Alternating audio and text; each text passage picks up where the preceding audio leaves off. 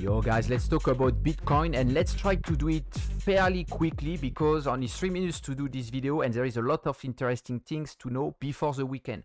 So first things I want to show you is the volume. We don't have volume here. You see the volume is represented here and it's very low compared to July, you know, when things went up, we had a lot of volume. It's clear here, you can see the volume is high, but here it's not. We are stuck between the 48k and 44k. One very weird thing is the US dollar boost, goes bullish.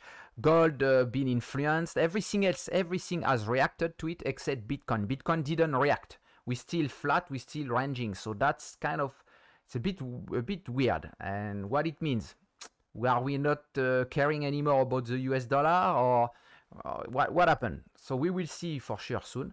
However, we don't want to go lower than this 44k because then that takes us to the 41k and then all the way down to here 38k, and that's of course going to hurt a lot of people if they are in a long position.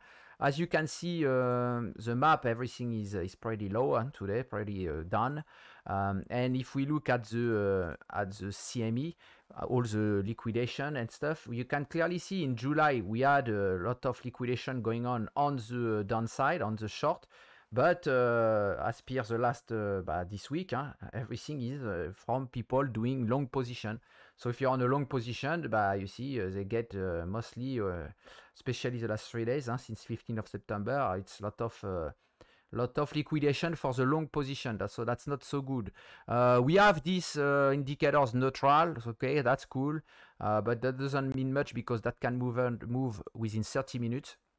Another interesting things, and after that I will end the video, is people using the Elliott impulse wave. You can see we started here, so I'm going to trace it. Wave 1, wave 2, 3, 4 now, and now we should go up. Okay, that's how it looks like normally before there is anything else, any downtrend.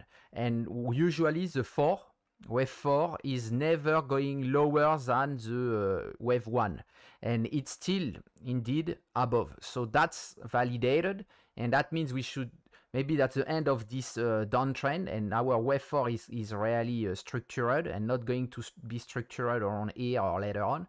On that case, okay, we go for a bullish trend, but that is only for those people using Elliott impulse. That's kind of, it's an interesting indicator and it's still validated, so why not? Now the last things, sorry, I forgot, there is one other things, is our option call next week for 24th of September, last Friday of the month. That's always the biggest day for that, and you can see massive open call interest, and we are back into the 50 to 64k. Of course, this can change every morning, so it's not always as accurate as I'm showing you now. Tomorrow might change.